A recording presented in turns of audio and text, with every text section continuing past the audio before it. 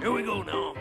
In tropical climes there are certain times of day when all the citizens retire to take their clothes off and perspire. It's one of those rules that the greatest fools obey, because the sun is far too sultry and one must avoid its ultraviolet rays.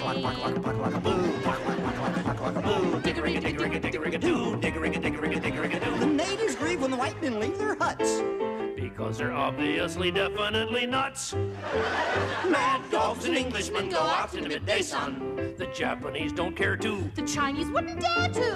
Hindus and Argentines they firmly withdraw to one. but Englishmen detest a siesta.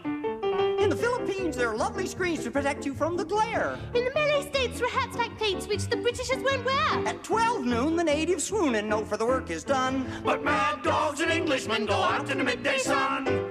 Oh, very good. Wow! It's such a surprise to the Eastern eyes to see What? that though the English are effete, they're quite impervious to heat.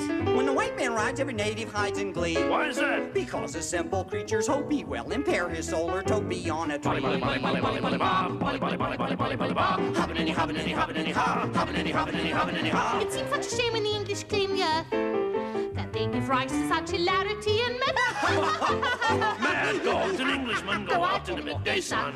The smallest Malay rabbit deplores this awful habit. In Hong Kong, they strike a gong and fire off a noonday gun to reprimand each inmate who's in late. Serves him right. In the mangrove swamps with the python romps, there's peace from 12 to 2. And caribous lie around and snooze, there's nothing else to do. In Bengal, to move at all is seldom if ever done.